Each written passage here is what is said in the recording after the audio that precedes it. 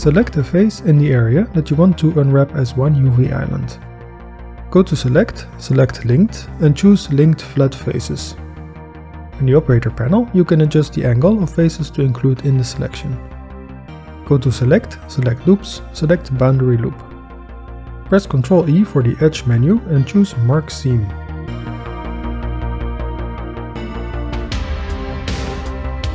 Another useful trick is going to Select Sharp Edges. This selects all edges with a specific angle, which you can adjust in the last operator panel.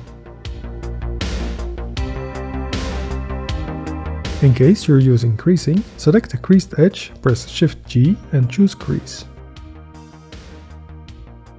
In the latter two cases, you usually have to manually select or deselect some edges before marking them as seams.